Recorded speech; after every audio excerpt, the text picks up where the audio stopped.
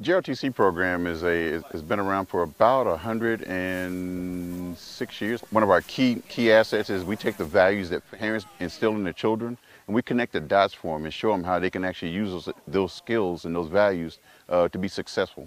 Today at the Rappelling, the thing that I learned is that you really have to trust yourself and the other people around you.